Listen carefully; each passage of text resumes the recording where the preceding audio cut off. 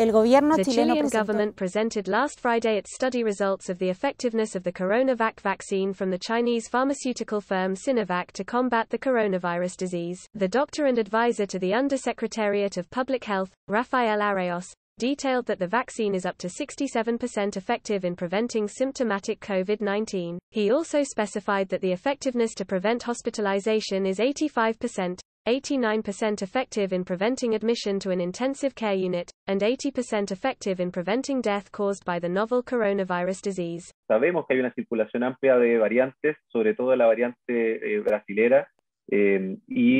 considerando que los resultados se obtienen en los últimos 2 meses, donde ya hay una amplia circulación de esta variante,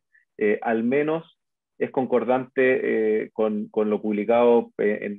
por otros grupos de que ante la variante brasilera tendría una efectividad bastante favorable. Los resultados, para ser preliminares, para haberse trabajado con la cantidad con la proporción de población que ya recibió las 2 dosis, son bastante buenos, son bastante auspiciosos. Y en el caso de estar llegando a la hospitalización, finalmente las personas que están con las 2 dosis, sí, en este caso no necesariamente podrían terminar grave en la unidad de cuidado intensivo.